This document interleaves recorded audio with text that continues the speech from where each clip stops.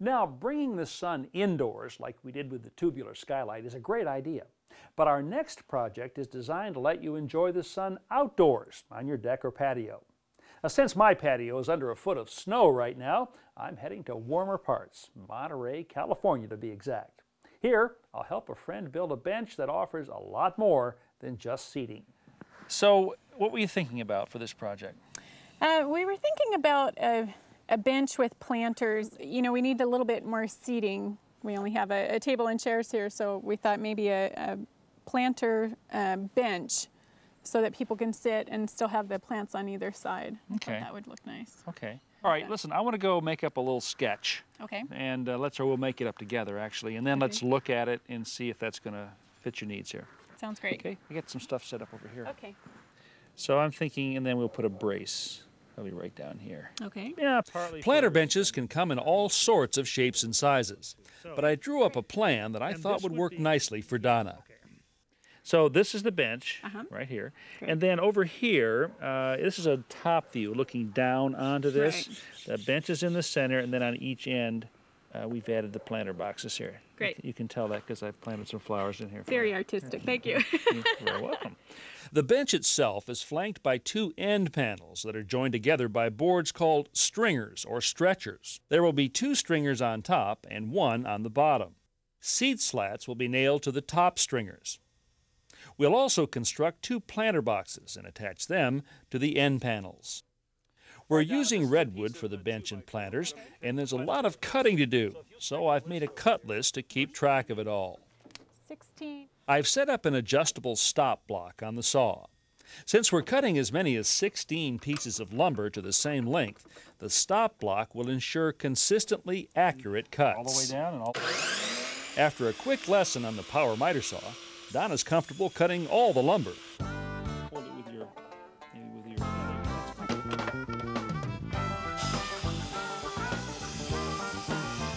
We cut all these pieces to length. These are all done here now. Right. Now, what we have to do is to cut this notch right here in the end, and each end of these. This notch joint has several advantages. It provides more glue surface than a simple butt joint, makes assembly easier, allowing one piece to nest into the other, and uses more common 3.5-inch screws rather than 5 or 6-inch long fasteners. So I've made up a little jig here, or template, and it's just a block that I've put on here, which means we can push this all the way in until it touches, and then with a pencil, just trace the outline right here. And we know that that's going to be the same on every one, and then we're going to cut this out.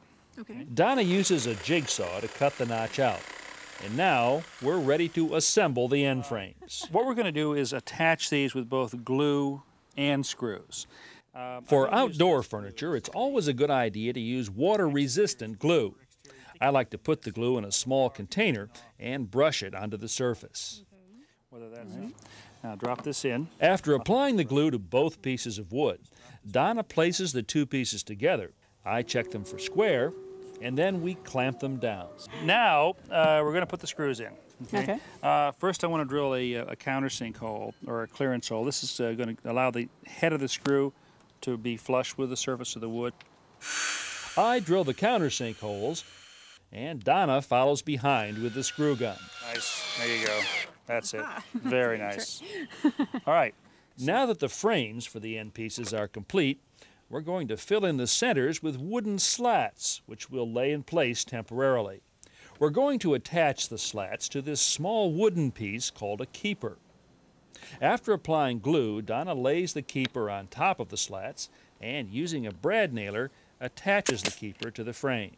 Now she turns the frame over, applies some glue to the ends of each slat, and lays them on top of the keeper.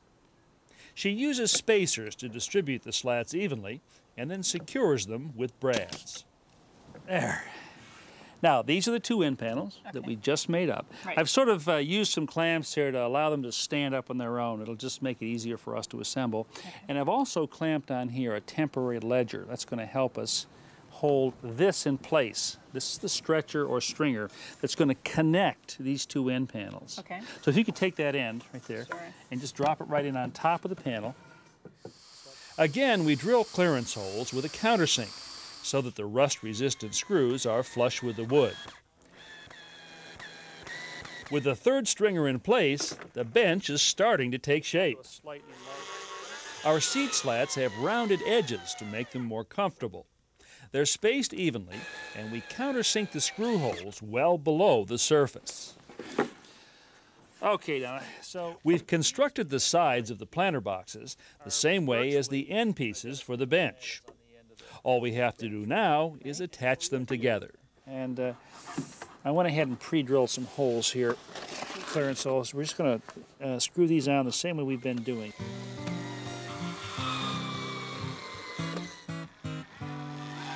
Oh, you've got a lot of different sized pots there, huh? Yes, I do. But you know, I'm really glad then that we designed the bottom of this planter the way that we did, because it will accommodate all different sizes. Oh, yeah? And the way it works is that they have these blocks of wood here, 2x6s and 2x4s, and they just set right in here on the bottom of the deck. Okay. And then on top of that, just lay in these planks like this. Okay. Like giving it a false bottom or something. Yeah.